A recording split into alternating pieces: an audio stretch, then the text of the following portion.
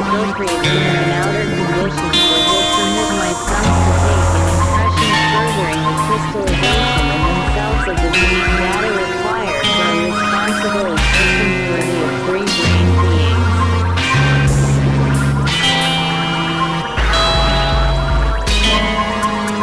Your father and your uncle Cornwall soon became so attached to him that they never left his side, even when he was fulfilling his principal duties at the observatory, and even during these moments of intellect he constantly enlightened their reason and gave them practical explanations about observing various concentrations, the methods of studying their reciprocal influence, and the significance of these influences themselves. He explained to them how, and for what purpose, a definite cosmic concentration occupies a certain place, and informed them about the particularities of the influence that these concentrations have on one another during the constant probo-autocratic process. In this way, under the guidance of this remarkable learned being, there were crystallized in the common presence of my results not only the data required for ever responsible free-brained beings, but also many data for the recognition and direct perception of true information about cosmic concentrations and their functioning. By the way, it was just at this period that in each of my sons a subjective interest was gradually formed in what would become their favorite fields of observation and study.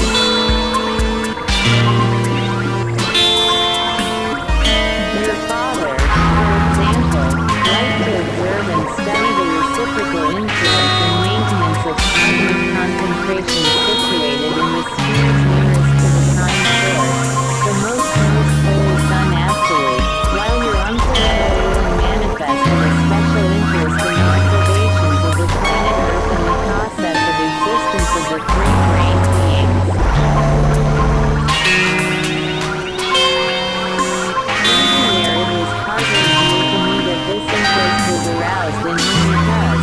during my investigations of the psyche of your favorite, when I happened to be occupied with something else, I often entrusted him with keeping notes of all the changes that took place among them.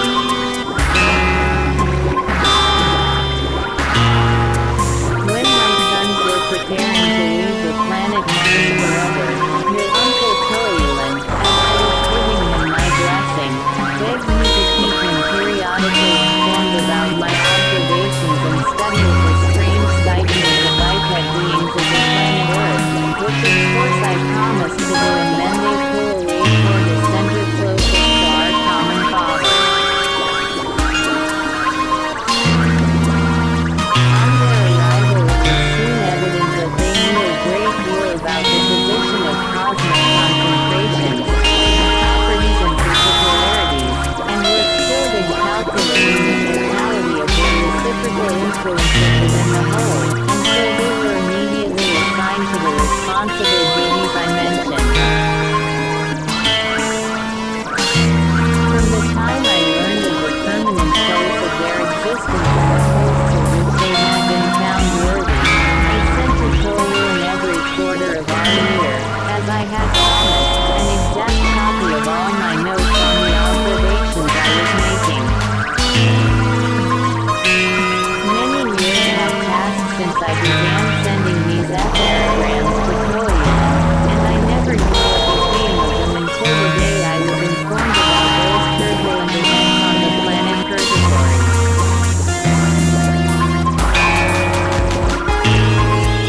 It transpired that the High Governor of the Holy Planet Purgatory, whose all-quarters maintainer the Archchair of Heltamadios, happening to learn that one of the assistant directors of the epigram station, Cornwall, periodically received long epigrams from his father in the solar system North, expressed the wish to be made acquainted with their contents. It turned out that he not only became much interested in them himself, but even requested your uncle.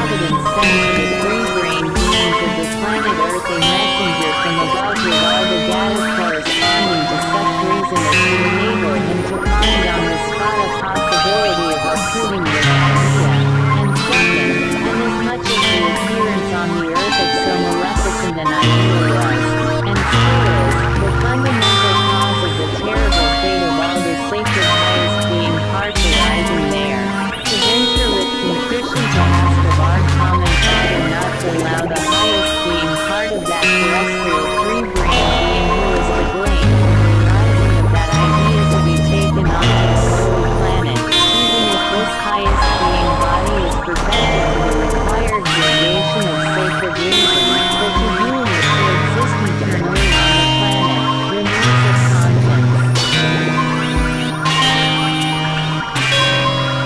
Well, my boys, the dwellers on the holy planet had no sooner adopted this resolution than such a turmoil, as I expressed it, rose out there that even now, not one of the sacred individuals who knows this epic story can recall it without shuddering. This turmoil began in the following way. As soon as the resolution was carried, it was decided, on the initiative of the 50 chosen candidates for the Sun Absolute, to undertake to find out just this terrestrial three-brain being, having perhaps his highest being part already formed in him, was responsible for the rising on the planet of this maleficent idea. According to this inquiry, it turned out that the three-brain being who gave the first impulse toward the cause,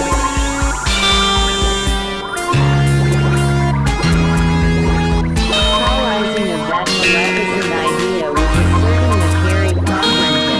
whose highest being part, perfected to the required gradation of reason, was found ready to go and was already dwelling on the holy planet, and was even considered as one of the first candidates to be taken onto the most holy Sun Absolute. As I afterward heard, when this became generally known, to the say,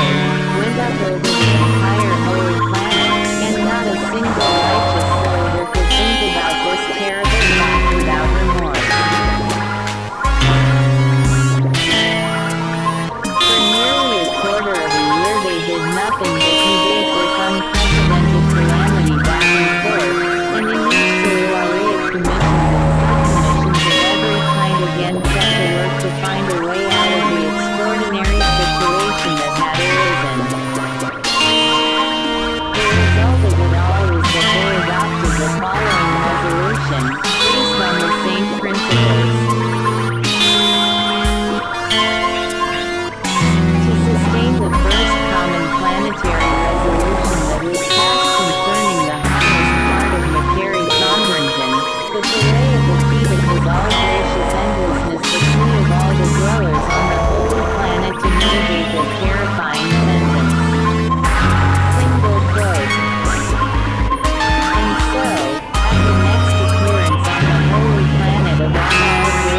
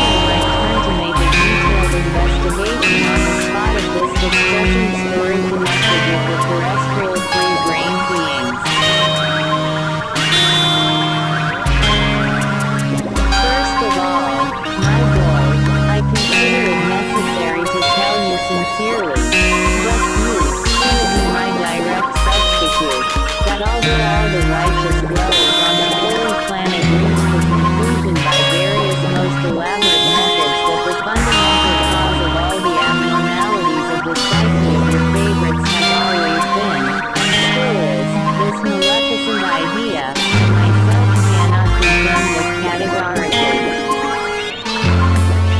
It cannot be denied, however, that this fantastic idea played a large part in the progressive evolution of the psyche of these unfortunates.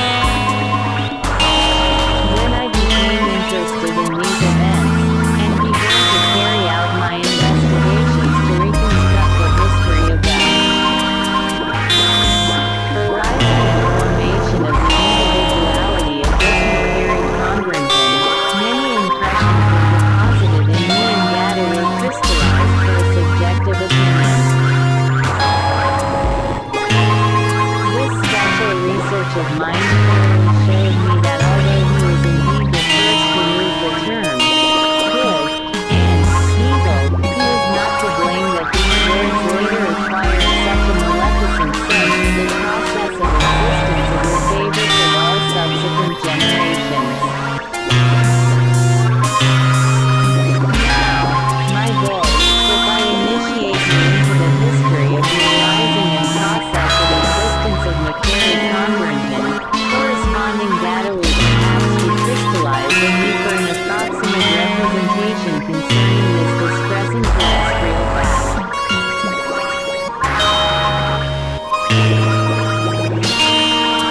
From the time I decided to occupy myself with this history, whenever I met a qualified individual I inquired about anything that might throw light on one aspect or another of the individuality of this Macquarie Congregation,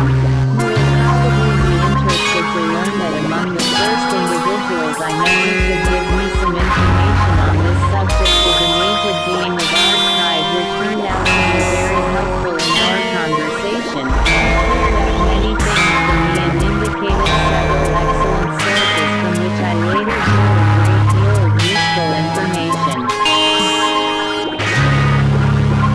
This aged being I am speaking of was none other than the uncle of that young being of our tribe on whose account I had to descend to this planet of yours for the first time, and who afterward became the governor of all the beings of our tribe who were exiled to that system ward.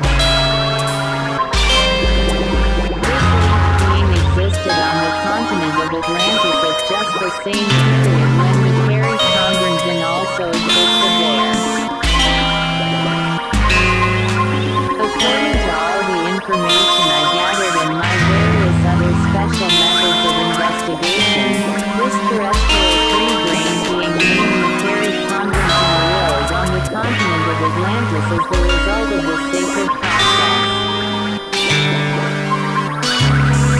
of El Nuarno, between two terrestrial beings of different sex who had just reached responsible age.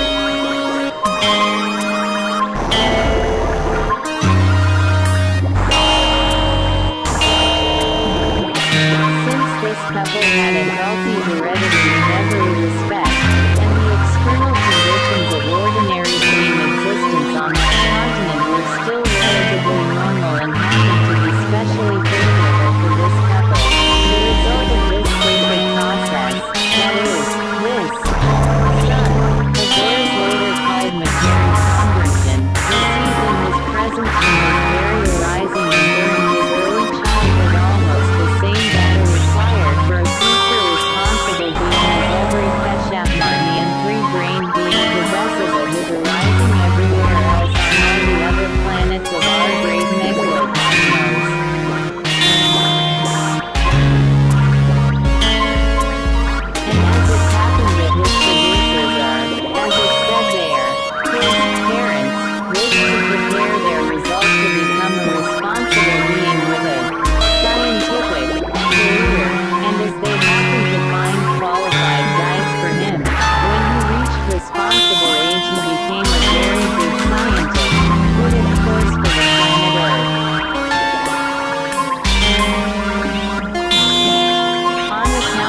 scientific achievements, he is soon even considered worthy to become a full member of the learned society of Afghans. During the process of his responsible existence, devoted entirely to science, he came one day to a clear vision of his own significance and sincerely realized his nullity.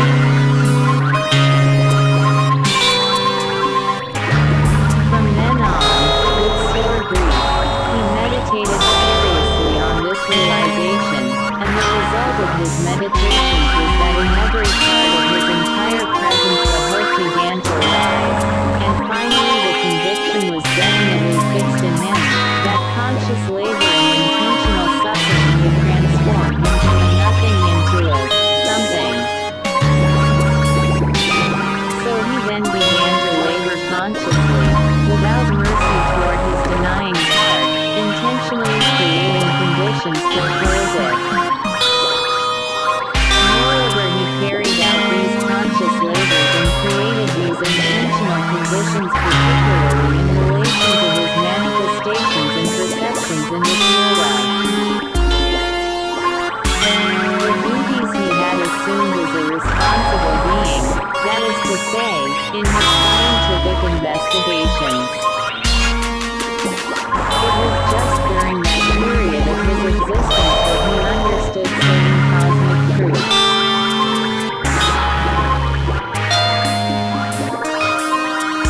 Well then, since in him, as in most of the free-brained beings of that period, data were still being crystallized for engendering the being impulse love of time, he decided, in order to share the truths he had discovered with other beings around him similar to himself, to engrave on marble a Gomar-chano, entitled, The Affirming and Denying Influences on Man. Gomar-chano, on the continent of Atlantis was what terrestrial contemporary beings have replaced by what they call a book. Later, during my 6th descent there, I had the opportunity of seeing with my own eyes an exact copy of that Gomar-chano made out of the texts of what are called Chirino, and of deciphering it in some detail. It will be very interesting and instructive for you to learn how this copy of the Gomar-chano that had been engraved by microKorg-XL with his own hand, which I deciphered during my last sojourn on your planet, remained intact until the contemporary epoch, and so I will tell you about it briefly. When the original of that Gomar-chano was completed, and approved with sincere admiration by the other learned members of the Society of Afghans, it was placed in the center of the main cathedral of the beings belonging to that society. Since the contents of this Gomar-chano began to interest an ever-increasing number of the beings of that period, the leaders of the society decided to make several copies and put one in the center of each of their cathedrals then existing in other cities on the continent of Atlantis, as well as on other continents. For this purpose, 7 very exact copies of it were made from the texts of Chirino. One of these copies, as mine, Psy-drone investigations,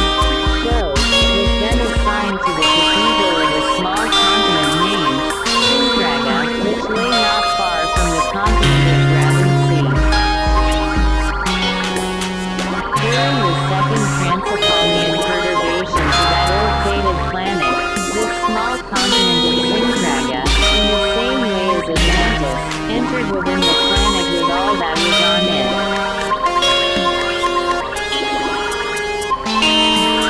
As for the continent of Graben Sea, or,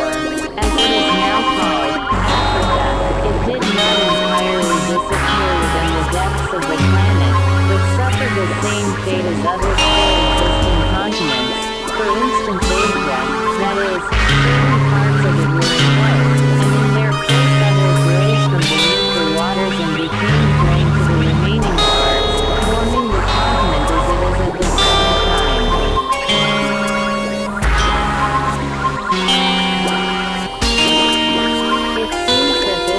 copy of the Marciano had only just been brought to the continent of Graben Sea to be sent on to the cathedral for which it was intended, when that second great catastrophe befell this ill-fated planet, and because this copy was on a part of the surface of the continent of Graben Sea that happened to be spared, it could not enter within the planet.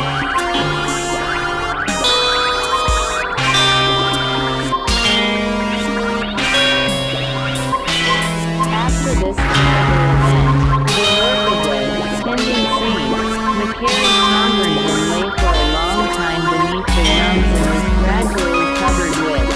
sashimi. It was only about 30 centuries later, when your favorites had again multiplied and a process of reciprocal destruction had broken out between the communities held, still no envy, and, particularly, that the beings belonging